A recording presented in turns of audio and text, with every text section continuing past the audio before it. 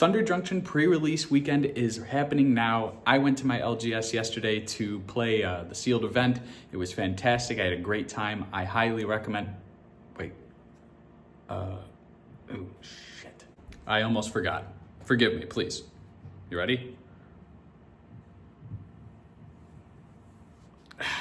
There we go. Now I'm nice and flavorful. All right, so like I was saying, pre-release weekend was this weekend for Thunder Junction.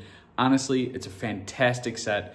My first impressions of it were very good. Plot seems like an amazing mechanic. Spree seems really fun. Saddle seems... I didn't see too much of Saddle, to be perfectly honest with you. There was like a couple bounties at the event I was at, and nobody ended up getting there with it. Maybe I saw somebody saddle like one time, but it wasn't really meaningful. But other than that, I would say it's really, really powerful. You didn't really feel that, there were like too many legendaries, but I don't think you'd run into that at a sealed event. But I will say, if you are doing anything, and we're going to go over the deck I played, I have it all set out right here.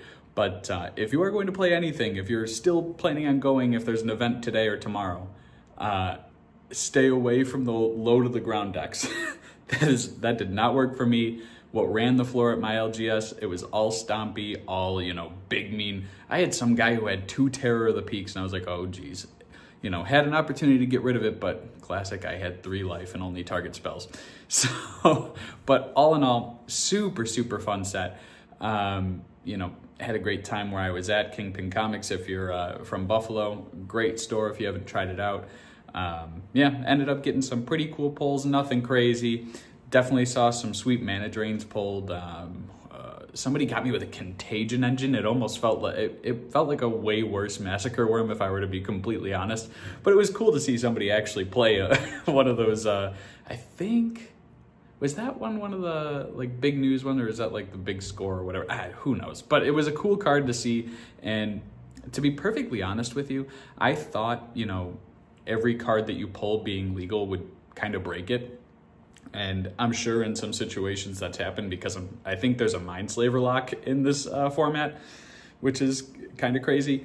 But for me, for my situation, it was a very enjoyable experience, and I didn't feel like I was, kind of left in the lurch, or, no feels bad moments for me. And I even played against somebody who was playing a Simic deck and actually got like the original Oko and had a mana drain as well. So I didn't have any feels bad moments, but if you did, let me know in the comments.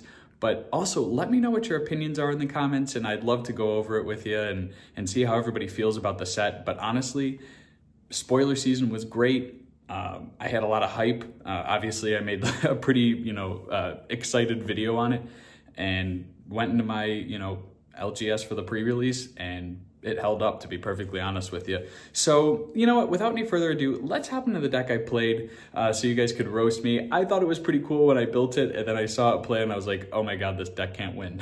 So let's get into it, and it'll be really fun. All right, so here's my deck.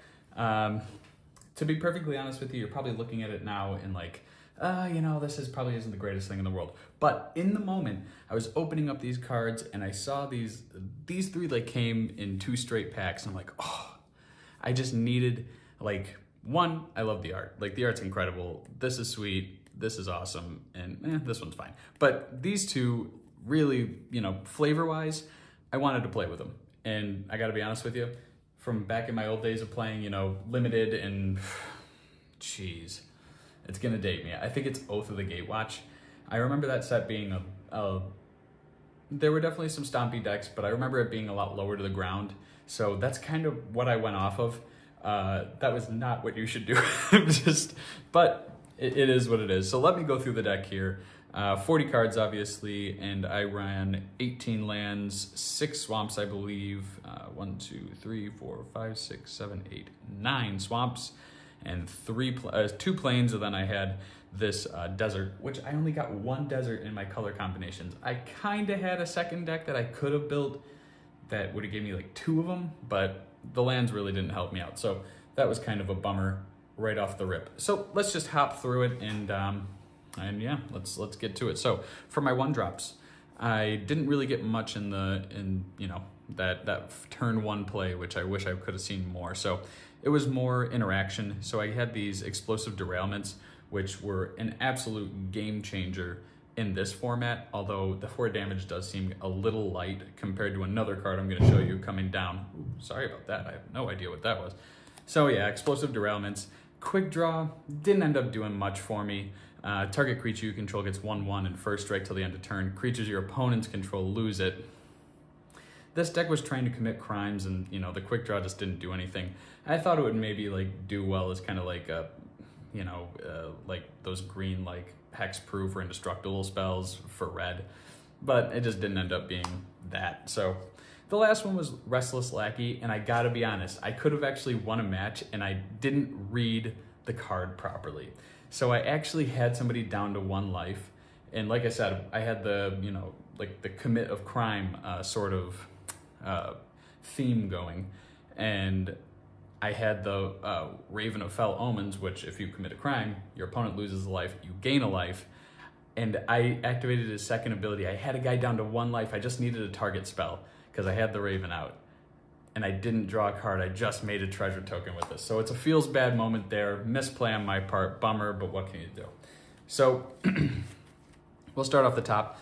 Kind of what ran the deck, I ended up getting 2 of these Vladimir Newbloods. One of them was my foil, another I just pulled in a pack, and this ended up being a huge powerhouse. Actually got him to 4 counters a few times, and unfortunately, you know, people had spot removal. It dies to removal, but if you didn't, you know, I was playing against all Stompy decks. I didn't think I was actually gonna have removal, so it ended up being a good card, but couldn't get me there at the end of the day.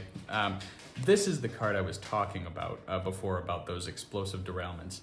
This red deal 5 is sweet, and it's going to be awesome in standard, obviously, because of everybody's favorite card, Shieldred.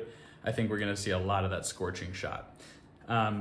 This card here I wish I had more copies of, because it was the absolute best card in the deck. I couldn't believe it, to be honest with you. Flying, 2 cost, when you commit a crime, each opponent loses 1 life, you gain a life, and it happens each turn. So if you're playing at instant speed, you could do it on your opponent's turn. Did that a couple times. Got a couple, you know, game wins out of it, but not any match wins. And then I had this Discerning Peddler. You know, I red card draw the discard and draw a card. It's great when you have cards to discard, but it's not great late game and you draw it and it's just like a 2/2 for 2, but it is what it is. It came in clutch sometimes it didn't. All right, so here's where we get to the meat and potatoes. We'll just cover these guys because they didn't play too much of it. I just didn't draw it. But Vault Plunderer would have been great with the Raven of Fell Omens. When it enters the battlefield, target player draws a card and loses a life. Like, I was hoping I would draw this for that one game, you know, just to, hey, you draw a card and lose a life, and then I would have won the game, but it is what it is. But I did get some of the best removal, probably that's in the format, maybe. Bedevil, just destroy target creature, artifact, or planeswalker, great. Right in the colors. Murder, you know, instant speed removal. And then Skewer the Crit, it's sorcery speed, but when you're playing, you know, like a commit a crime deck, it ended up working out really well for me. I ended up drawing it a lot, so it's, you know, it's only a 1 of in the deck, but ended up drawing it a ton. So, and it helped me a ton. My 4 drops, Rictus Robber, didn't do much. This was a dumb include at the end of the day, but I'm gonna show off my mistakes. Never ended up plotting it. You know, it's plot's kind of a new thing for me. I know we're supposed to get used to it and, you know, try these mechanics, but that's just kind of me with new sets, unfortunately. When I see the new mechanic, I just kind of avoid it, but I definitely shouldn't have. But yeah, when he enters the battlefield, if a creature died this turn, create a 2/2 blue-black zombie. Didn't end up being too much of a factor for me and just kind of ended up sitting there being a 4/3 blocker most of the time. This card's sweet. This card I highly recommend. Just a 4-cost instant exile target creature. That's just great right off the rip. Great rate for limited. And you get the extra bonus if you hit like something not great with this, you know, a 3-cost or less, you get to surveil too. So I actually had 3 copies of this and I had another one in the sideboard. Honestly, I probably should have taken out probably one of the Rictus Robbers and just thrown in a third of that, because there was so many cards that needed removal in this set. I did not, oh my God, I had somebody who had Bristly Bill and two Terror of the Peaks. Like, what can you do?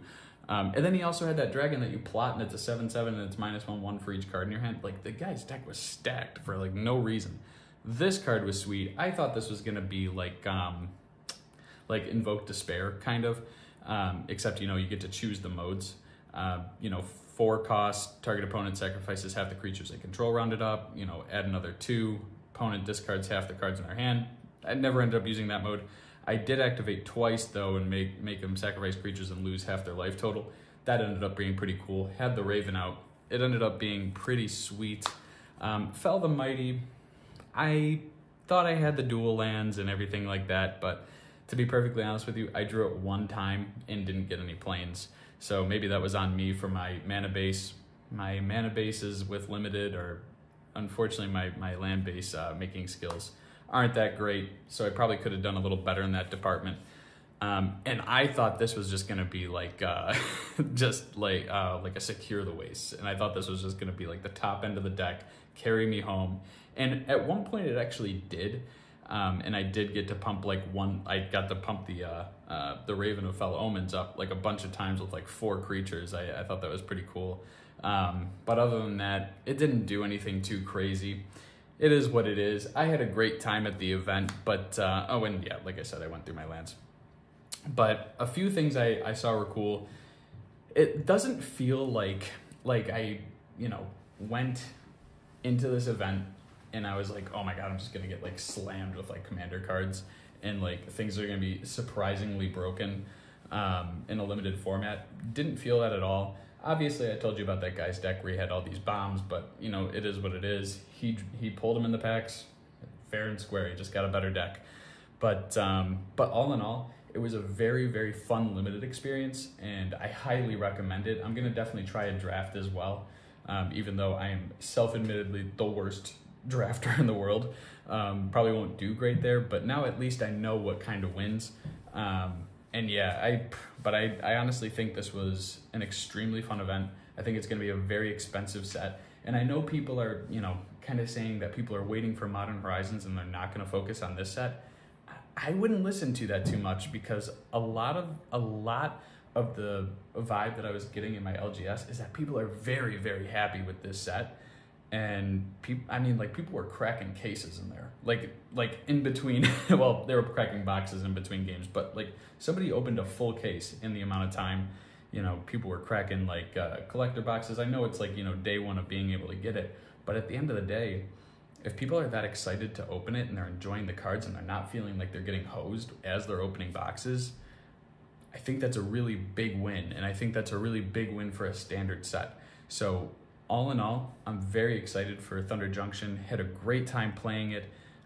If you guys enjoyed this video, by the way, please consider subscribing, liking, disliking is totally fine. Throw your comments below. Roast my deck, seriously. I thought it was sweet when I first played it, and then game 1 I knew it wasn't my day. So I ended up going 1-2 with a bye. Ooh, I lost both my matches.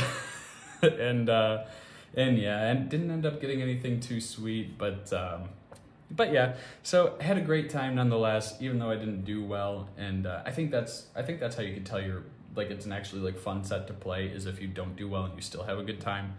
And it's, you know, always nice playing with good people. So shout out to Kingpin Comics. If you know, if anybody sees this in the Buffalo area, please give them some love. Yeah, and I will see you guys tomorrow with a brand new video. Have a great one.